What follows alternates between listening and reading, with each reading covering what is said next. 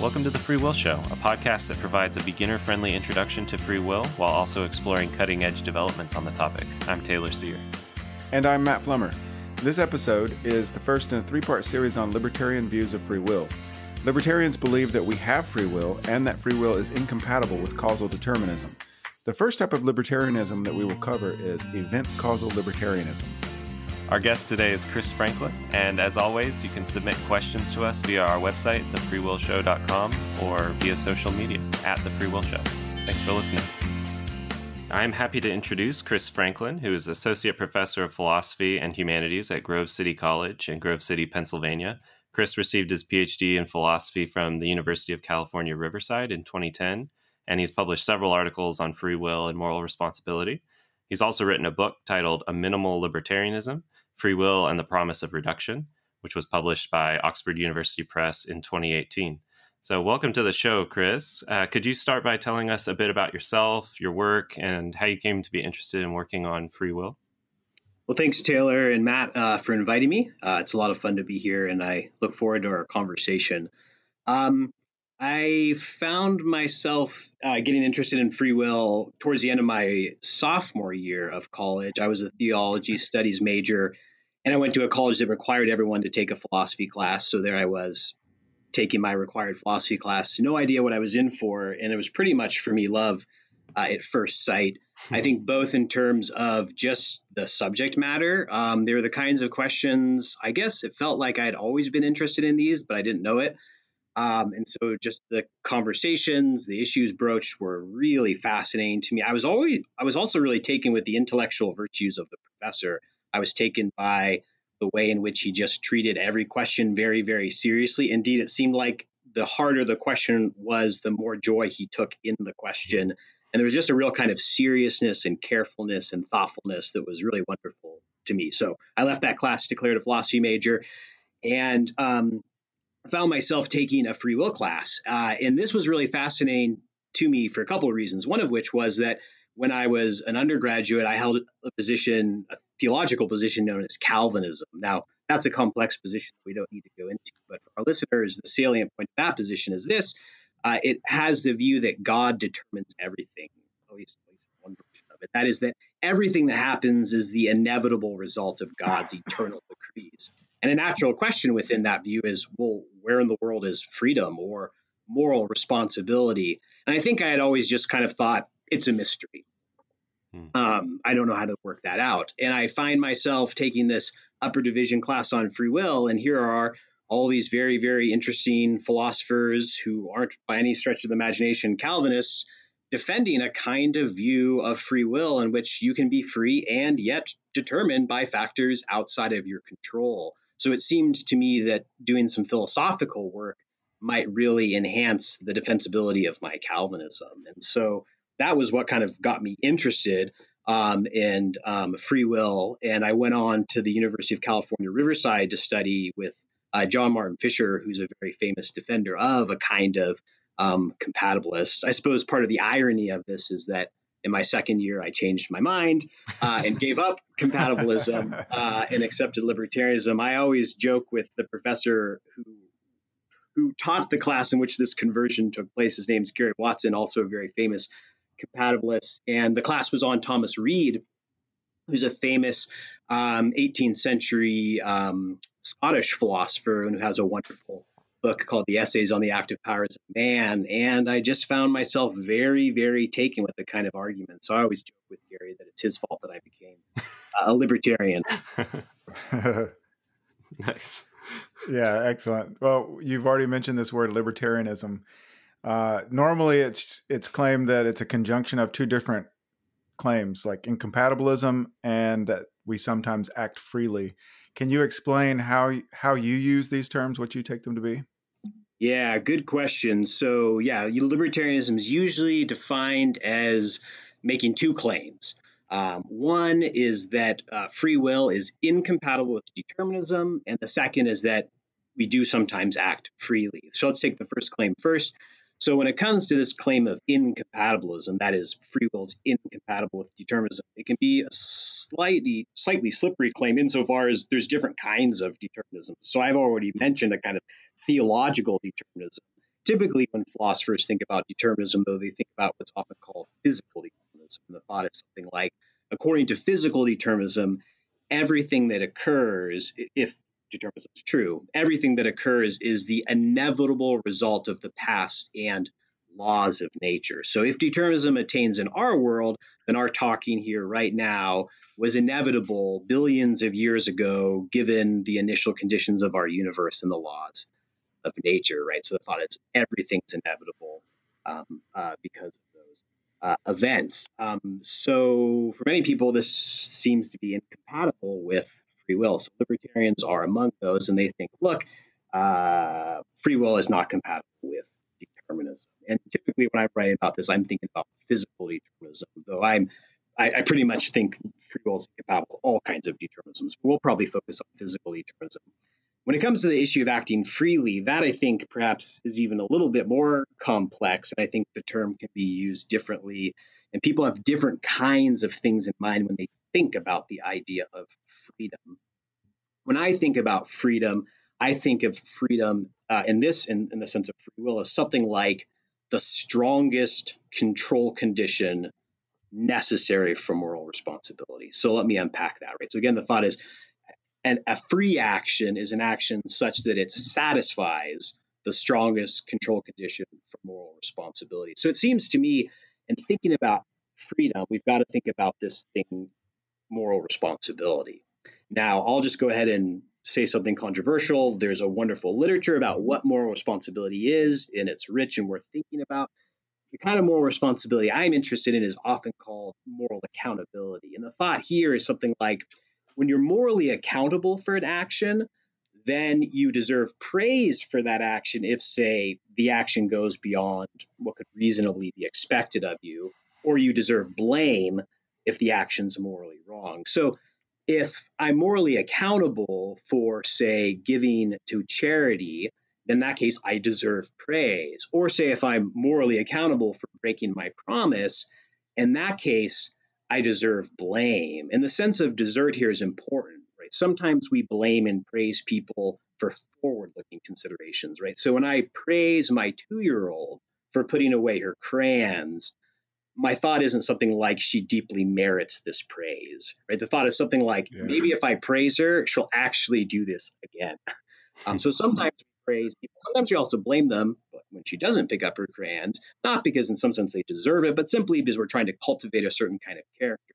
But the idea is when you're morally accountable, you deserve praise or you deserve blame. There's just a sense in which it's a fitting response to what you've done. So that's the sense of moral responsibility I'm interested in. And since the time of Aristotle, people have distinguished two kind of broad conditions of what's required to be morally accountable. The thought is you've got to satisfy certain epistemic or cognitive conditions, right? To be morally accountable, you have to have an understanding of, at least to some degree, of the nature of right and wrong, what you're doing, and so on and so forth. But there's also a control condition. The action, in some sense, has to be up to you.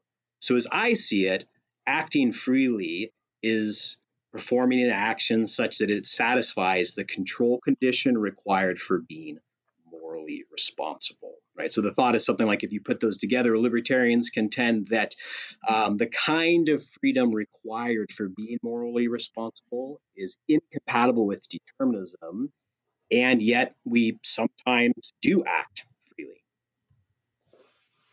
Thanks. That's awesome. So I wanted to ask a question about the incompatibilist component of your libertarianism. So in the first season of the Free Will Show, we talked about the consequence argument, and we also talked about the manipulation argument, both of which are aimed at establishing a kind of incompatibilism. So do you take either of these arguments to be successful, or is there maybe some other reason that you think free will is incompatible with determinism?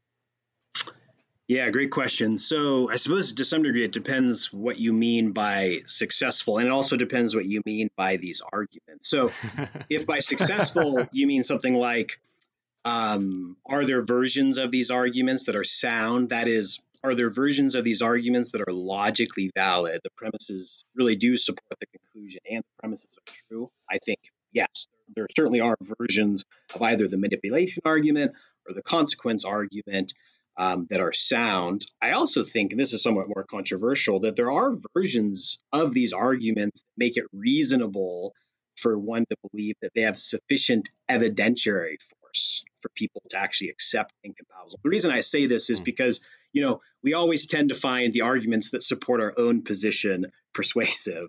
And there's various kinds of arguments people know of that might be sound, but really aren't persuasive at all. And one constant kind of discussion is a kind of meta-philosophical discussion is kind of what constitutes conditions of success. Some of the people you've actually interviewed, people like Alfred Neely and Peter Van Wagen, have done some interesting work on thinking about kind of what constitutes success in a philosophical argument.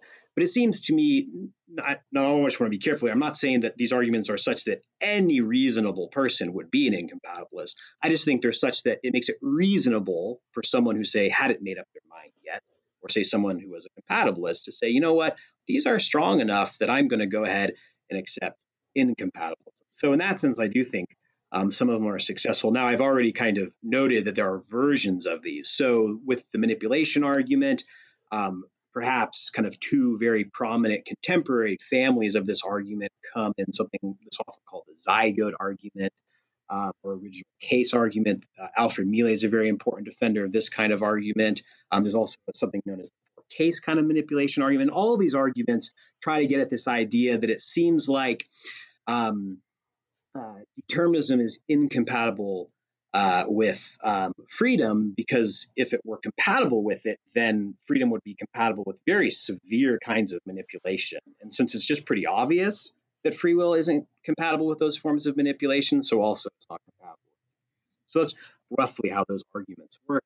And there's also something called the consequence argument. And this, I think, becomes really tricky to say, well, what is that argument?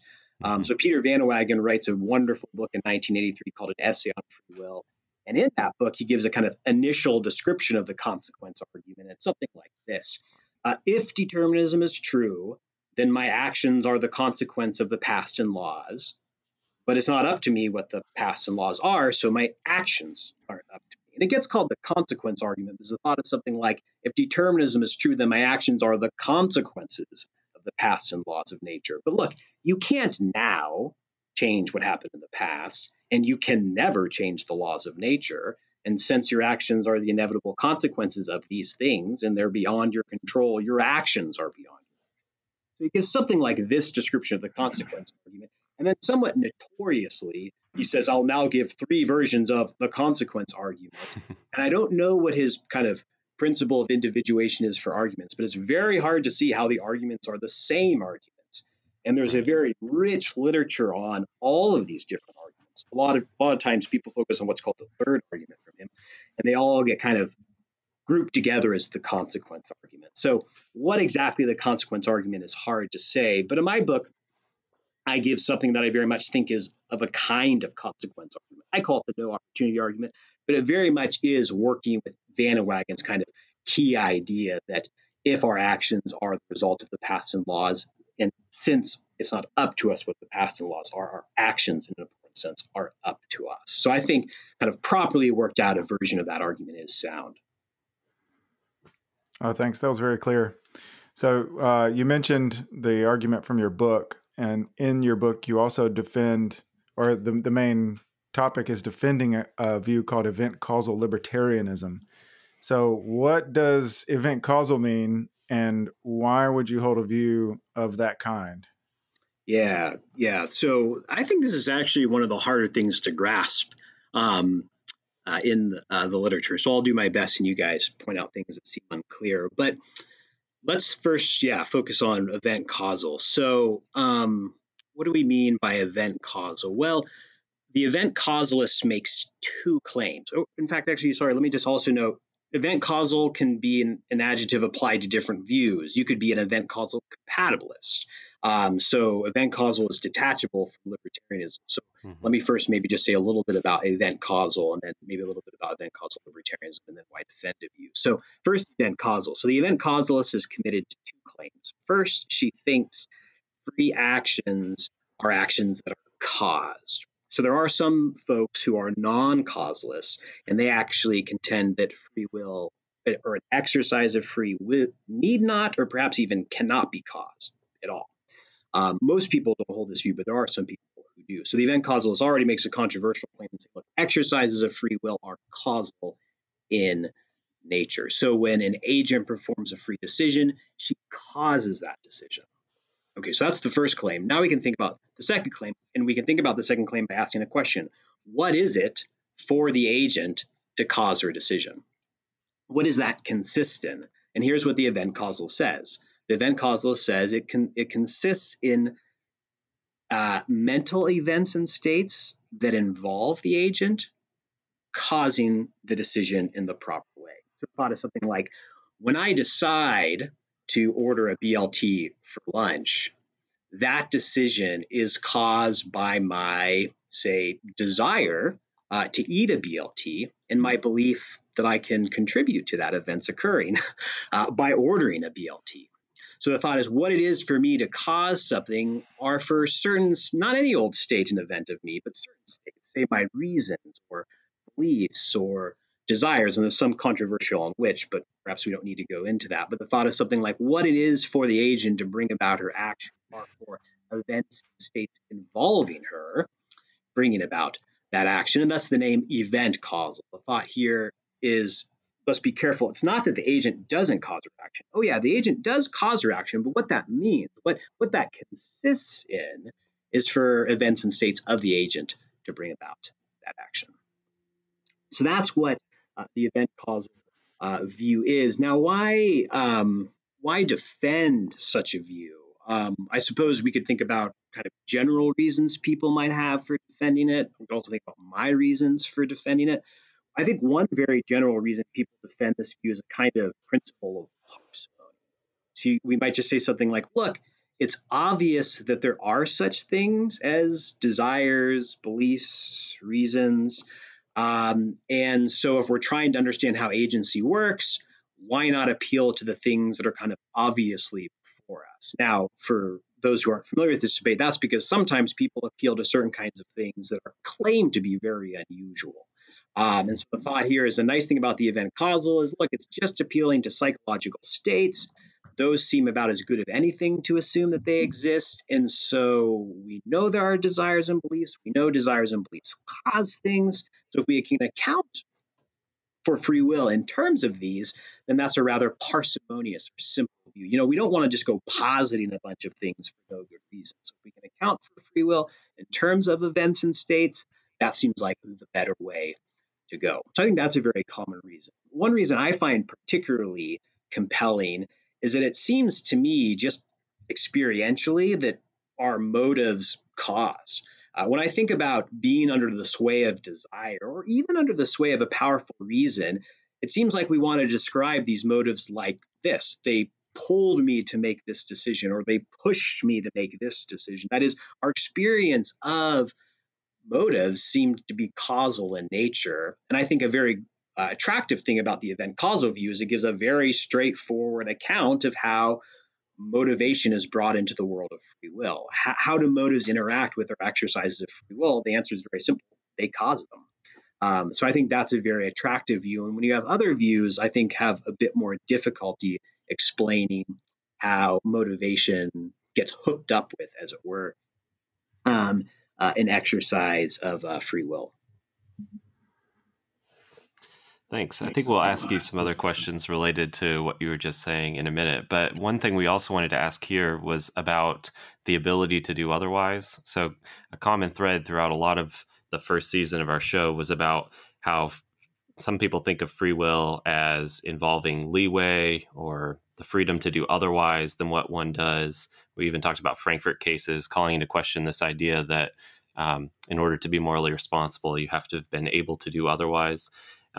I take it you agree that there's some kind of ability to do otherwise requirement for free will, but you also think there's a distinction between ability and opportunity, and you think it's really important that we talk about opportunities as well. So could you tell us a little bit about why you think we should talk about opportunities as well as abilities?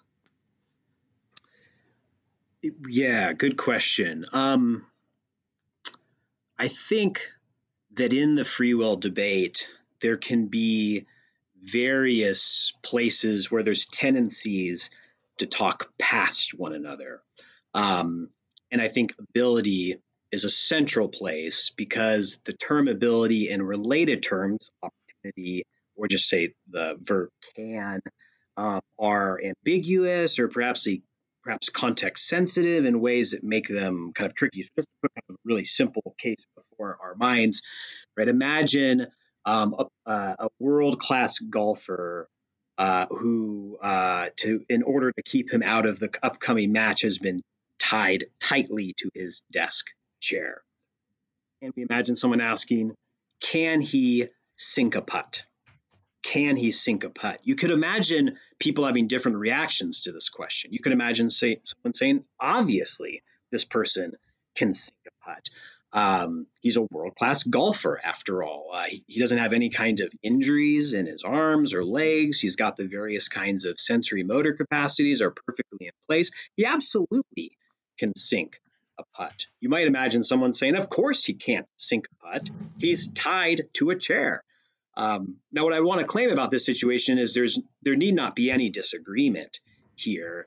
Rather, what's going on is that the term can be used to pick out different kinds of capacity or modal terms or opportunities an agent has. So in the first case, when someone wants to insist that even while tied to the chair, the person can sink their putt, they're focusing on something like the intrinsic features of the agent, kind of what goes up into the agent. And an agent has these kinds of abilities, whether or not they're sitting in a chair, whether they're on a plane, whether they're asleep. You know, when I go to sleep, I don't lose the ability in some sense to walk, right? When I wake up, I don't have to relearn this. I can do it. I retain this ability even while asleep.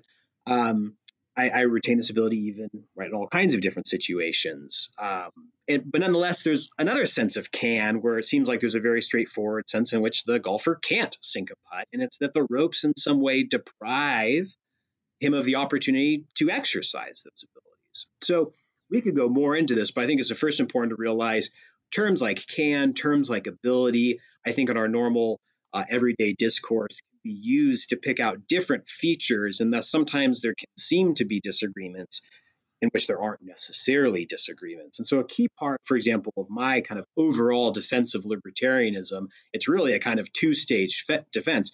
First, we've got to get clear on what we mean by moral accountability.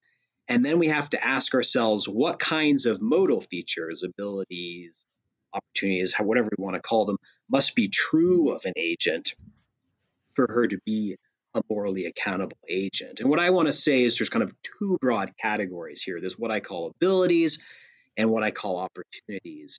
And abilities roughly track the kind of thing the first person is trying to pick out. These kinds of intrinsic features of the agent that are with you pretty much regardless of your situation or your environment.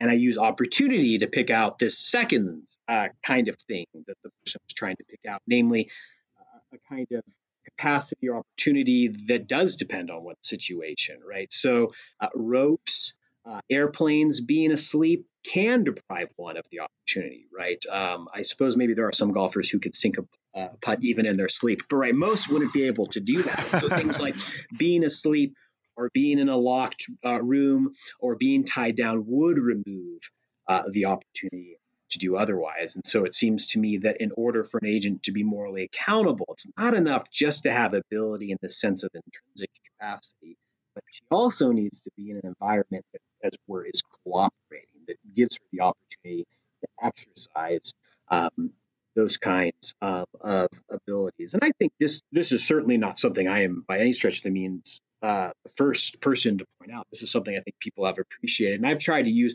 my hope is that ability and opportunity are kind of moderately intuitive ways to kind of pick out this difference. But I think it's a difference that's very key to keep in mind if we're going to understand the sense in which, say, determinism is a threat to free will, because it doesn't seem to me like determinism is a threat to our ability in this sense in which I'd retain the ability even while tied to a chair. Rather, it seems to me that determinism, if it's a threat at all, it's going to be a threat to something like our opportunity to exercise those abilities. So for me, getting clear on that distinction is crucial if we're going to clearly see the threat of determinism to free will. My key claim is that determinism is a threat not to the ability to do otherwise, but rather the opportunity to do otherwise. You mentioned this distinction is old, and it goes back at least as far as John Locke, right? So he's got this famous man in the locked room example. Is this tracking something similar? Yeah, I think so. Yeah, and it's certainly older than that, right? So if you take someone like Anselm, Anselm is very careful to distinguish many different senses of can and ability. But the John Locke one is another kind of example in which people want to recognize, look, abilities come in, again, different varieties or different kinds of senses. And one thing we need to get clarity on is what sense of it matters. And that I think is a hard question. And then you ask, well, what do you care about? And again, my way of trying to understand that is what we care about is moral accountability. It's not the only thing we care about. But that's the thing I care about. And so I'm trying to understand what's the sense of ability relevant to moral accountability. Whereas if you take someone like Locke, he is certainly interested in that sense, but he's also interested in things like voluntariness, right? So we might be wondering about all different senses of freedom, and these can come apart in different ways. I'm sure some of this came up in your discussions about Frankfurt-style cases. So when you come at this debate and you think about things like freedom or responsibility, and then you start to ask questions like, are these compatible with determinism or indeterminism? It seems to me the first question is, well, what do you mean by moral responsibility? And we've got to begin to start to make sense of that. And then once we start to make sense of that, we can start to go through the various senses of can and ask, do you need this sense, right? Or do you need this sense? And so on and so forth, where sometimes it seems to me the discussion in the contemporary literature starts in the middle. And it seems to me that if it's a compatibilist defending compatibilism, the incompatibilists won't be very convinced, or if it's an incompatibilist defending incompatibilism, the compatibilists won't be very convinced, because there's some kind of more fundamental disagreement going on. Yeah. Well, you call your view minimal libertarianism in your book. What do you mean by minimal in this? Yeah, good question. So libertarianism comes for most contemporary theorists with some baggage. That is, it's the kind of view that when I tell people I defend, a common reaction is, really? So part of the reason for that baggage is a perception that libertarianism is metaphysically extravagant. That is, that libertarianism, to really make sense of free will as the libertarian conceives of it, would require us to posit agents with potentially kind of quasi-supernatural powers. Somewhat famously and perhaps somewhat unfortunately, a wonderful philosopher, Roderick Chisholm, talked about humans satisfying libertarianism as having a kind of power that some only thought that God would have, namely being unmoved movers. Now, he didn't mean that as a criticism, but a lot of critics of libertarianism saw a kind of joke in that comment. They thought, exactly, you have to be God to have free will on this kind of view. Now, I don't think that's quite being fair to Chisholm, but nonetheless, that is a persistent perception of libertarianism. So a key thing I wanted to try to do in this book was to show that you could defend libertarianism in a rather minimalist way, where minimalist, again, here has to do something like without taking on very many metaphysical commitments. Indeed, more carefully, the thesis of the book is, give me the best compatibilist account of free will you got, and all I need to add to it is the presence of indeterminism in the right place. And we've got an account of free will. That is, we've got a viable account of libertarianism. So the minimal is somewhat a comparative claim. The thought is kind of, when you compare libertarianism to compatibilism, it actually turns out that there's a defensible version of libertarianism that differs from compatibilism only in requiring the presence of indeterminism. Thanks. One other proponent of event-causal libertarianism in recent years is Robert Cain, but your view differs from his quite a bit. So could you explain the main differences between Robert Cain's view and yours?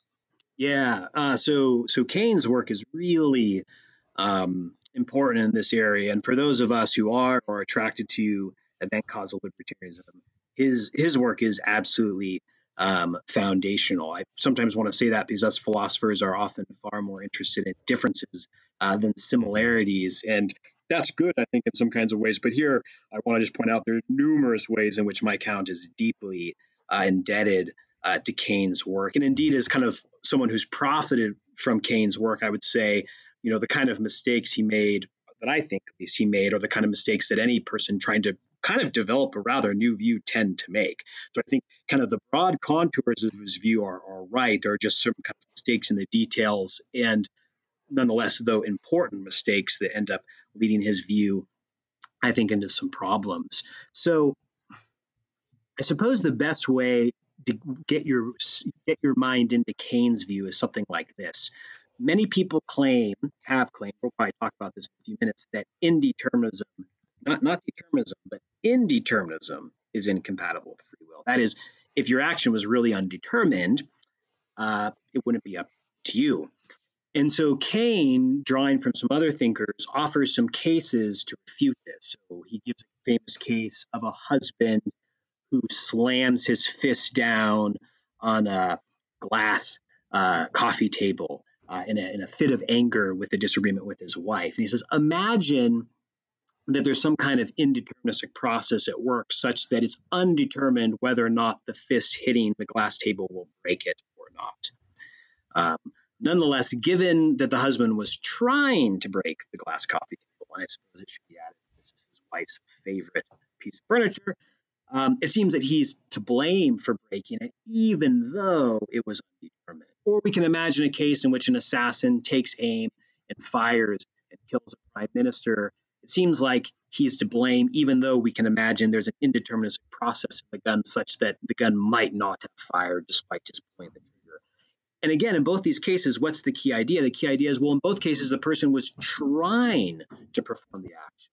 And thus, even though it was undetermined, it seems like the agent is responsible and perhaps even free in performing that action. And so Keynes' idea is something like, well, how can we understand then free decisions? Well, perhaps free decisions are decisions that are undetermined, but nonetheless are things you're trying to do. So a key feature of Keynes' account of free will is that in the cases of free action, or at least free actions that don't drive or come from any earlier actions, they're brought about by some kind of effort to perform that action.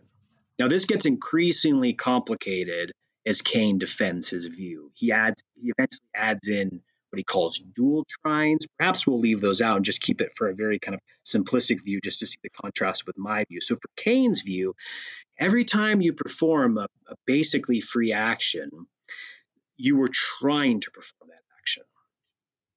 Now, what I want to say in the minimal libertarianism view is we need not make that requirement, right? So on my view, what brings about your free decisions need not be trines, but simply your reasons for performing that action.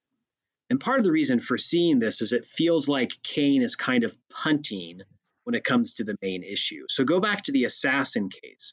Why do we all have the intuition that he's responsible for killing the prime minister? Well, it seems like we have that intuition because he was responsible for trying to kill the prime minister. Again, if you modify the case and imagine he has no responsibility for trying to kill the prime minister, then it's not going to be very plausible to think he's responsible for killing the prime minister. So in these cases that Keynes uses, our intuition's really being driven that the action is free because the earlier trying is free. Well, now we have to go back to this trying then and ask, well, what is it for your trying to be free? It's not going to be very plausible to posit another trying, right? That's just going to, again, postpone the issue. So one worry about Keynes' account is that by bringing in these efforts of will, we're really not solving or really not even addressing the kind of fundamental problem. And it's in the fundamental problem, something like whenever your activity begins, whether it begins in a decision or it begins with an effort of will, how does that get free? How does that become something free? And on my view, I just start with decisions without positing any earlier efforts of will and try to kind of, as it were, take the problem by the horns. And I think also, though, avoid some of the kind of oddities of Keynes' view in that respect. Yeah. Well, libertarians face some problems that I think a lot of people agree about. And we could group these into two main problems. The problem of luck, we had an episode on last season, and the problem of enhanced control. Could you explain what you take each of these problems to be and how your view addresses them? Yeah, so the way I think of the problem of luck is as follows. The proponent of the problem of luck, that is the person who thinks the problem of luck really is a problem for libertarians, will usually say something like this. Look, you libertarians think an action is free only if it's undetermined. That is, you libertarians think that a necessary condition for the presence of free will is indeterminism. But actually, so claim the proponents of the problem of luck, the presence of indeterminism is sufficient for the absence of free will. That is, indeterminism itself precludes free will. So here the thought is, according to the problem of luck, that indeterminism, so far from securing free will or contributing to free will or enhancing control, actually precludes the kind of control required for agents to act freely. You could imagine now, turning to the problem of enhanced control, someone being a bit more conciliatory. You could imagine them saying something like, well, okay, maybe indeterminism doesn't really preclude control or diminish control or eliminate control, but there's nothing about indeterminism that increases control. There's nothing about indeterminism that enhances an agent's control, right? A rock that indeterministically falls down a mountain doesn't exercise any more control because it was indeterministic.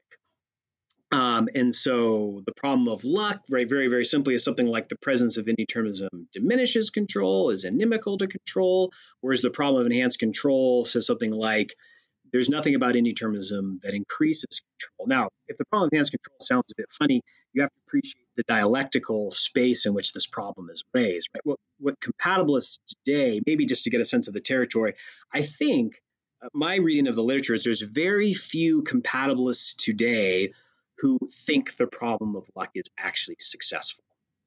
There are some compatibilists who kind of repress the problem of luck as a friendly challenge, but most of them don't actually think the problem of luck is successful. And part of the reason for that is a lot of compatibilists want to be what Manuel Vargas calls super compatibilists. That is, they're compatibilists about free will and determinism and compatibilists about free will and indeterminism. If you find someone who really is pressing the problem of luck, that is, they think it's actually successful, chances are they're a free will nihilist. And this is just one part of their two-part attack on free will. Most compatibilists, I think, have these days moved to something like the problem of enhanced control. And they say, okay, yeah, sure, you could be free and yet you're actually undetermined. But the libertarians, by positing indeterminism, do not secure any more control than the compatibilist account. So indeterminism is just superfluous. Maybe it's there, maybe it's not, doesn't matter. So that's how I kind of read the two problems and the kind of dialectical space in which people press those problems. I suppose it's a little easier to see how my account tries to address the problem of enhanced control. So the way I develop this in the book is as follows. So I begin by trying to understand what it is for an agent to be morally accountable. And I understand an agent to be morally accountable just in case the agent had free will with respect to her action. And free will, I argue, consists in having the opportunity to exercise the powers of reflective self-control in a variety of ways. So what are the powers of reflective self-control? Well, those are powers to evaluate the various courses of action before you, to come to an assessment about, say, what's the best action, to make a decision, right, about what to do in light of that assessment, and so on and so forth. And I contend that for an agent to be free and morally accountable, she's got to possess those abilities, but she also needs the opportunity to exercise those capacities in various ways, particularly more than the way she actually does. But if determinism is true, then she can only exercise those capacities in the way that she actually does. She lacks the opportunity to exercise the capacity in any other way.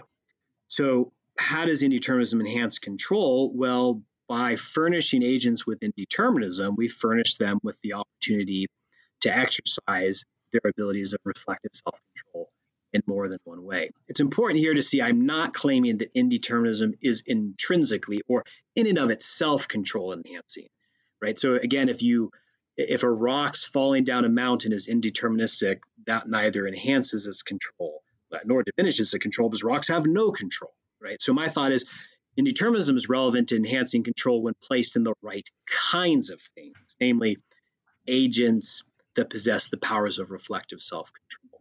But I also don't think locating indeterminism in any old place increases control.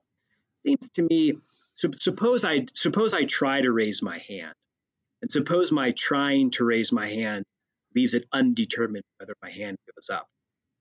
That doesn't really seem to enhance my control. If anything, you might think it diminishes it. Better if my tryings always succeed. Indeed, for those of us who work at sports, that's kind of what we're working towards.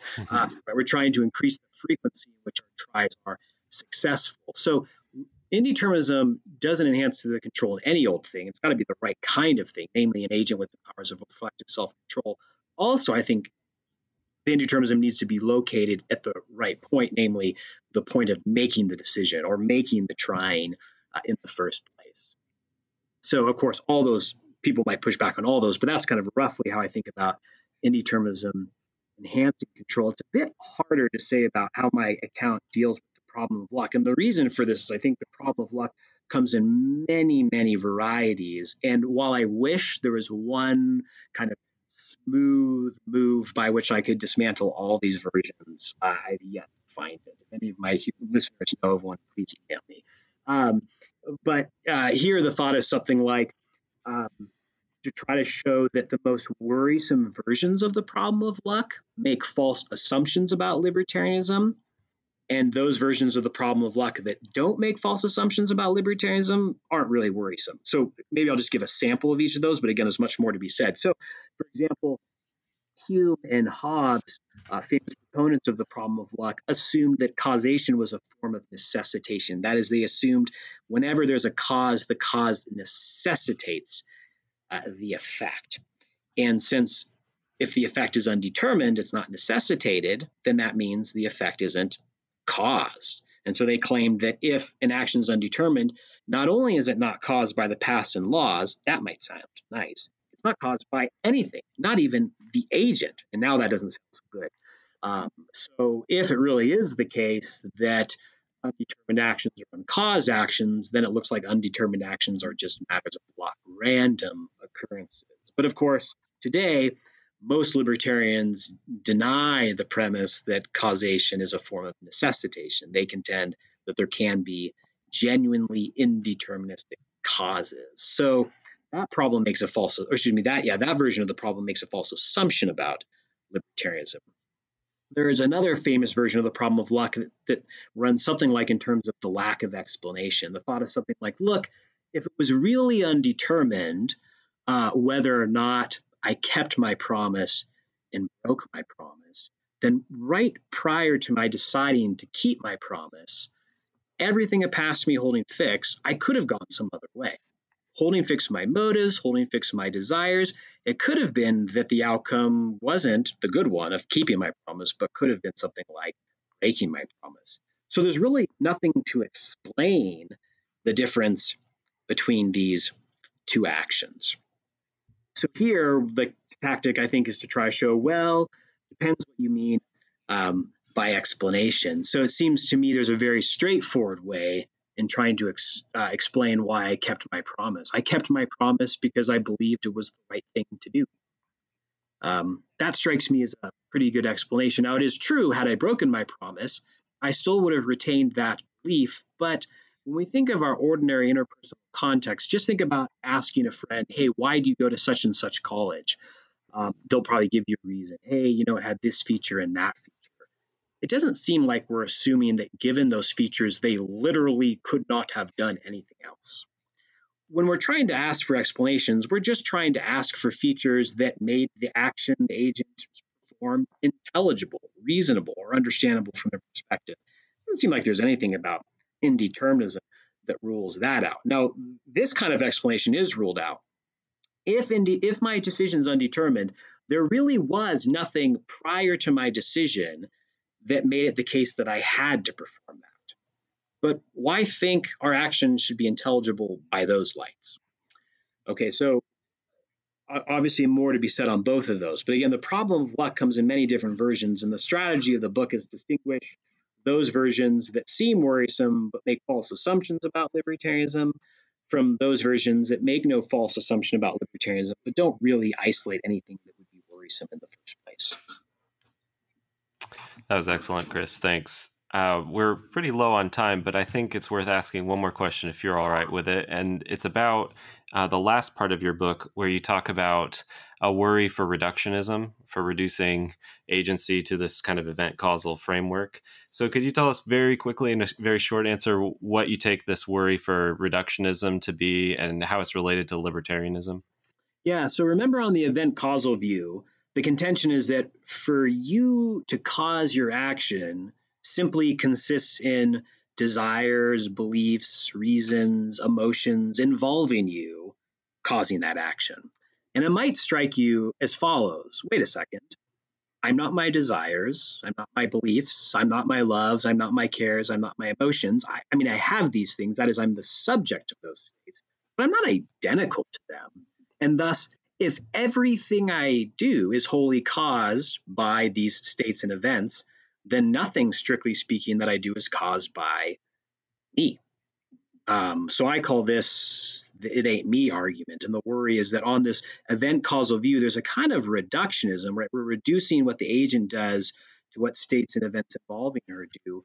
But there's a worry here that on this account, really in some sense leaves out the agent, that the agent isn't actually bringing about the action, since after all, she isn't identical with any of them. And so the way this works out in the book is I say at the beginning of the book, let's just assume agency reductionism works and see how far it can go. And I argue you can defend it against the problem of luck. You can defend it against the problem of enhanced control. And I think the real worry for event causal libertarianism is something like this it ain't me argument. But the important thing here to realize is this isn't an argument that's tailored to libertarianism. This is an argument that raises worries also for compatibilists who espouse a kind of reductionistic framework of agency. So it seems to me the kind of real lurking problem behind event causal libertarianism, as it were, isn't the libertarianism, it's the event causal component. And that a real, or I should say a complete defense of event causal libertarianism will require us to take up this reductionist worry and think about what should we say? Should we say, actually, you are identical with your states and events? Or should we find a way of understanding how you can be the cause of your action, even though you aren't identical to them? And the way I leave it in the book is this is just simply a pressing problem that current, I think, work doesn't yet give us direction on. Do you think there is a promising way out of this problem? While remaining a reductionist? Yeah. I don't. I mean, so I suppose it's when I first thought about this problem, I was in the early stages of writing my dissertation, and here's what I thought. I'll write my dissertation defending event causal libertarianism, and then I'll go solve that reductionist problem. And I even, in fact, have a paper in which I offer a kind of reductionist model of event causal libertarianism. But as time went on, I became increasingly skeptical. In fact, I've become so skeptical of it. Most of my recent papers have been trying to show all the kind of contenders for reductionism don't succeed. So I'm not convinced reductionism doesn't work. After all, it would be a pretty bad inference to say, well, none of the contenders today work, so there is no one that works.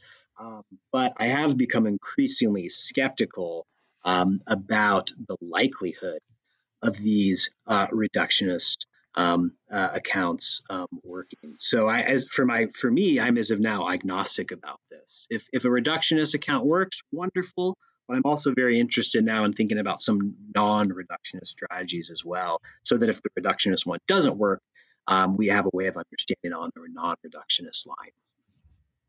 Well, thanks so much for joining us, Chris. This has been excellent. Where can interested listeners go to follow your work? Yeah, thanks, Taylor. Matt, it's been great chatting with you.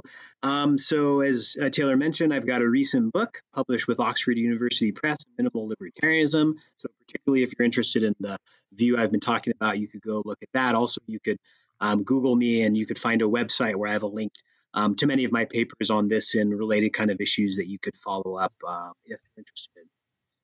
Awesome. Yeah, we'll be sure to put a link to your website in the show notes. Thanks again, Chris. In the next episode, we will be talking about agent causal libertarianism, and our guest will be Timothy O'Connor, who's the professor of philosophy at Indiana University.